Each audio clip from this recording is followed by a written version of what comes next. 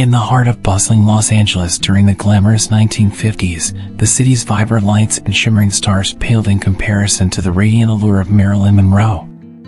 Born as Norma Jeane Mortenson, her journey from a tumultuous childhood to the epitome of Hollywood's golden age had been a whirlwind of triumphs and trials. Norma Jeane's early years were marked by uncertainty and a longing for stability. Growing up in foster homes, she often escaped into the world of her dreams, imagining herself as a silver screen siren, captivating audiences with her ethereal beauty. Little did she know that destiny had a grander plan in store for her. One fateful day, while working as a factory girl, Norma Jeane caught the eye of a photographer who saw the potential beneath her everyday facade.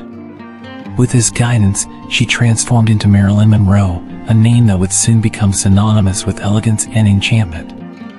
Her first brush with stardom came as a model, where her ethereal presence and captivating smile graced magazine covers and billboards across the nation. But it was the silver screen that truly embraced Marilyn's luminous charm.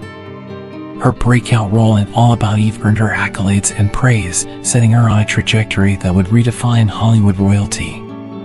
As Marilyn starred in one iconic film after another, from the sultry Lorelei Lee in Gentlemen Prefer Blondes to the captivating yet vulnerable Sugar Cane in Some Like It Hot, she solidified her status as a cultural phenomenon. Yet, behind the dazzling facade, Marilyn's life was far from perfect.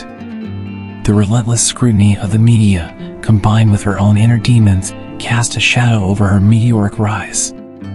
She grappled with the weight of expectations, the pressures of fame, and the yearning for a genuine connection that seemed to elude her.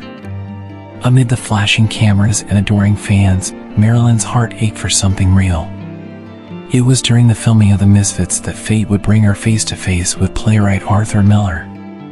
Their tumultuous love affair became both a sanctuary and a storm, a connection that ignited her spirit while also fueling her internal battles.